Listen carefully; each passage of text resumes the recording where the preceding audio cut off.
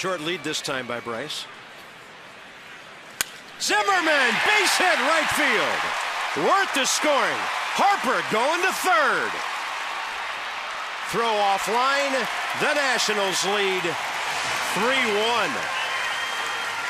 Folks, you're seeing professional hitting. I mean, at its best. You talk about veteran guys, even Bryce Harper in his second year, making the adjustments second, third time around. I don't know that I've seen a ball club this early in the season be this good at having a game plan after they've already faced a guy and maybe had a rough at bat. They're putting the information in the computer. They're finding release point. They're going up there knowing what they're looking for. And you're seeing third time around. Even Denard Span hit that ball hard to shortstop to start this inning. Werth with a nice at bat. Bryce Harper with a base hit. Now Ryan Zimmerman clutching up.